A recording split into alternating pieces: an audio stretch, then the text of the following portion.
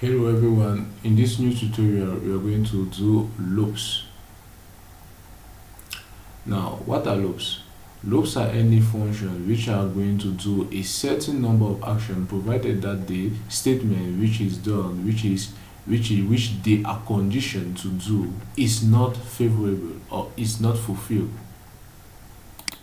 Now example of loops, we are going to have the for loop. Another loop will be the while loop. Another loop will be the do while loop, and another loop will be the go to loop, as we have initially seen in the applicability of the conditional statement. Now what I usually use is the while loop because it reiterates or initializes the variable. I like using the while loop, but we need to know that the for loop format is as such.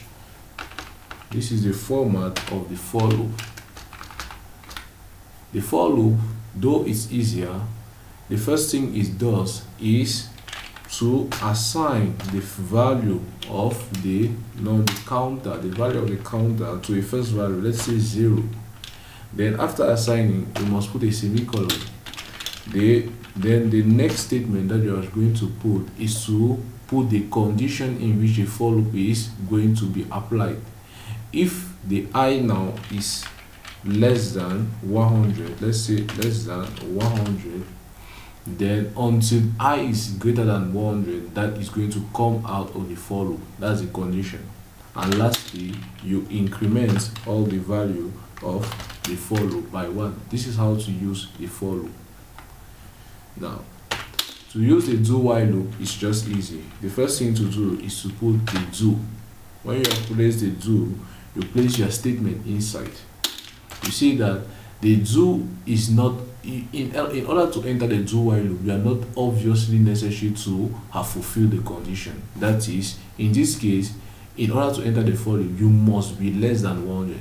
But in case of the do, you must not be less than 100 in order to enter the do loop, because the comparison is seen at the end. When you close the last brace, the close brace of the do, you can now put while. Now the comparison is being seen while I is less than 100. This is how we should do it. Do loop, I put a semicolon. This for a do loop. Lastly, the while loop, which the one I like using. So here you just put while. You then come into it. You say I is less than 100. Now the question is, how are you going to do the incrementations in these cases? The incrementation are being done inside, so I will do I plus plus inside my braces, and here you have braces at the end here, an open and a closed brace, both like that, where you are going to place what you want to be changed, and here you are going to have an open and a closed brace, and in those braces there's an incrementation. So this is how to use these are the different formats of the loops: for loop, the do loop, and the while loop. For the go to loop, you have seen it in the initial tutorial, where you write go to, you write the name of the loop, and the loop is assigned to the function where you want it to go to, as the name implies. Now let us see how to use loops. Let us just take an example: a loop that is going to list from number, is going to write number 1 to 1000. Let's say 1 to 1000. It's just easy because you know that in order for me to write here 1 2 3 4 5 6, it's very long. So I'll ask the machine to do that boring steps, those very long steps, for 1000 or 1 million times. So I'll ask it by using loops. So I'll use my loop, my while loop. I'll first put an integer, assign an integer variable. So I'll say the counter here is I first assign the initial value of I to 0. Now when I assign initial value of I to 0, it's out of my default function. I'll come inside my default, where I'll ask it to skip from 2 places from up and 2 places from down. Now what I will do is I'm going to name some numbers from 1 to 100. Let's say I will list 1 to 100 in a line. So what I will do is I'll say y. I come into it. I say I is less than 100. Why I is less than 100. Then I start up my code. I say print the number, printf the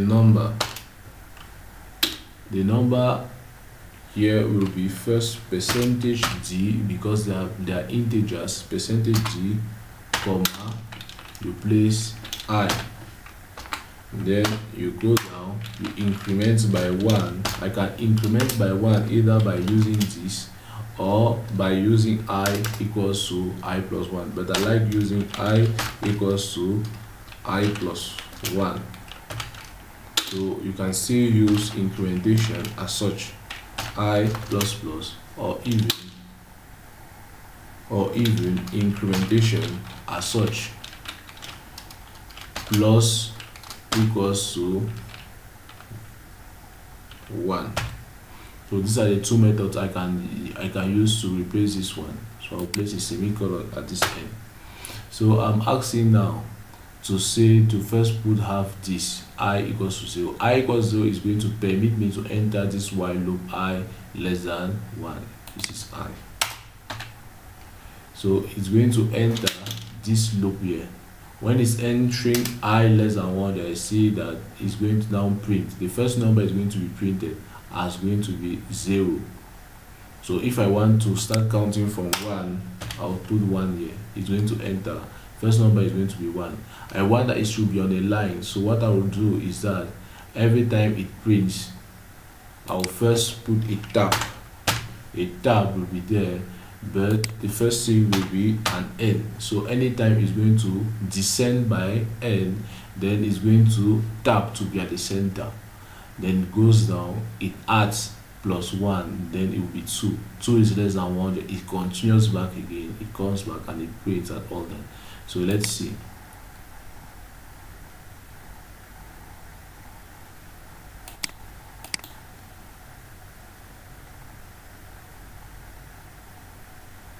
So you have this 1 2 3 4 5 6 to 100. Now 100 has not been counted because we just placed a less than. If you want that 100 should be counted, we should put less than and equals to. You compile and build. You have this 1 2 3 4 5 6 to 100. So this is, I've asked my code to do it for me to 100. We can still draw a small triangle. Can decide to draw a triangle. Now in this case, to draw triangles, you can use nested loops to draw triangles, as we are going to see that in the applicability of loops. So this will mark the end of the usage of loops. Thanks for your kind attention.